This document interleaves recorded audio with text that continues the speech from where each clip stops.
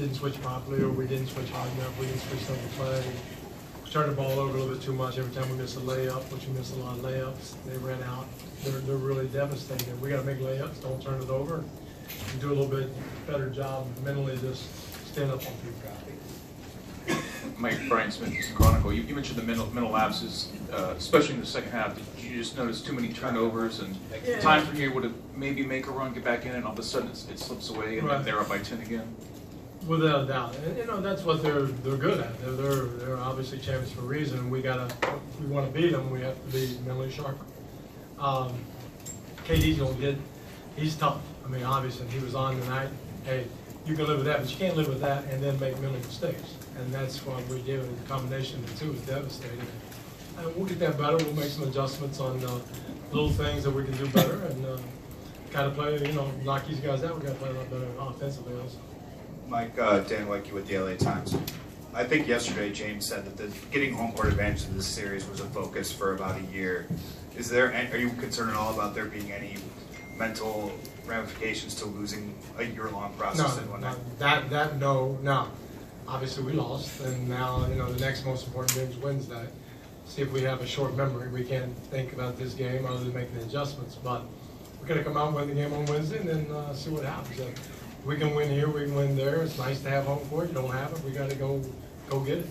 We lost it against Utah. We went back and got it. So it's not like we haven't done it.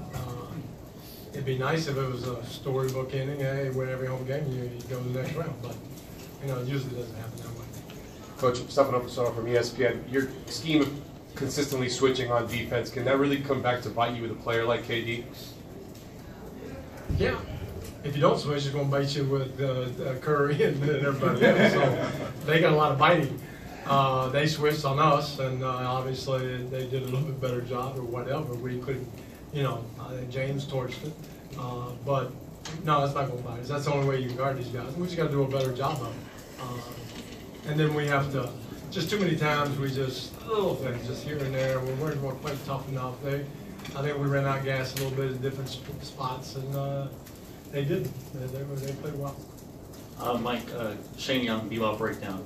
What did you think about Clint Capella's first half defensively? Clint can play. I mean, first half, second half.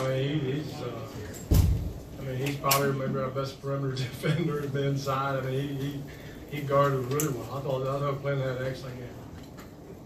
Jonathan Fagan, Houston Chronicle. So with them switching as much as they do, were you able to can you get enough open threes to sort of keep pace for their scoring with the other guys, not Chris and James? We had 37. Let's see what kind of shot quality that was. There was a few that we had to hoist up at the end of the clock. And we can go a little faster. We can do a few things to speed ourselves up a little bit. Got down the shot clock too many times. We got to avoid that. But yeah, we can. Yes. To answer your question, yes. Mike, Marcus Thompson with The Athletic. Do you like the defense that you did get on KD? I know some of those shots he made, but did you like how they approached him? Oh yeah, I mean, he is 7 feet and falling away, and he's one of the best scorers outright. So I thought he was extremely good, but we can withstand that. We can't withstand turn the ball over, missing layups, them getting out. Klay Thompson got up 15 threes. Can't get 15 threes. We're switching everything and staying out for that reason. So we have to clean up some stuff and see if we can do it on Wednesday. Mike Meltzer, Sports Radio 610. Mike, when Trevor Ariza picked up the 4th personal foul in the 3rd quarter, did you consider taking him out of the game at that point? Yeah, I considered it, but I'm not. I don't even think he fouled out, so it doesn't really matter. You got to play, and I trust Trevor. I just picked up his 5th, quickly, but. I thought Gerald played really well, came in, and so, about the same. But Gerald, I thought, played great energy. We just got to, like I said, we got to play a little bit better, but I don't think that influenced the game. And, I wouldn't have left him in. I thought it would have influenced even if he picked up his 6. And we got guys that, I was going to play Eric and Chris and James down the stretch anyway with PJ and stuff. So. Anthony Slater with The Athletic. You mentioned Klay Thompson getting up those 15 threes. A lot of them were wide open. Well, that's the problem. That's why. With the way Nick Young got to, we didn't come back and pick up a little bit that, you know, we just made some mental, we rotated the wrong guy, just little things like that that we can clean up. Mark Schwartz from ESPN. 21 of Kevin's 27 attempts were from two. When he gets in the mid-range and the post like he did, just how difficult a defensive assignment is it for you to kind of decide what to do? Because he was beating small guys, big guys, and everything. Well, the difficulty for anybody. I mean, he's that good, but it's like Chris Paul in that mid-range. They're going to take those. We can't allow them to take, you know, the threes, that wide open threes that they had. We can't allow, you know, we had 16 turnovers, they're 9. We can't allow, I don't know how many layups we kind of missed and they ran out, and that's when they got a lot of open shots. So there's just a bunch of stuff we can clean up.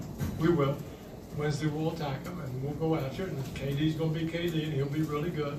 But I thought PJ, you know, did all he could do. Trevor did all he could do. I thought Clint guarded pretty well.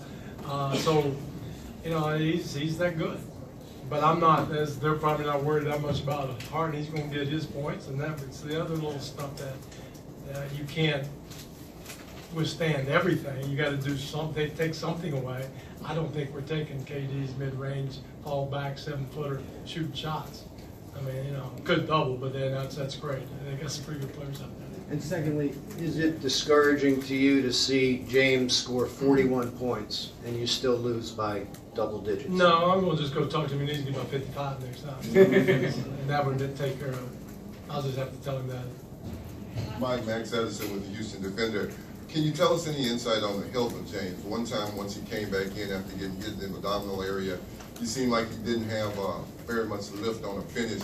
Can you talk about his medical condition and any residual effects of that punch in the abdomen? No, I don't think so. I think he's fine. You know, you have to ask. I didn't notice anything bad. I mean, obviously, he got a little tired, but, you know, we're riding him pretty good. So, I mean, you know, ends up at 41-7. You know, it's pretty good. So I think he'd be all right. All right, thanks, guys.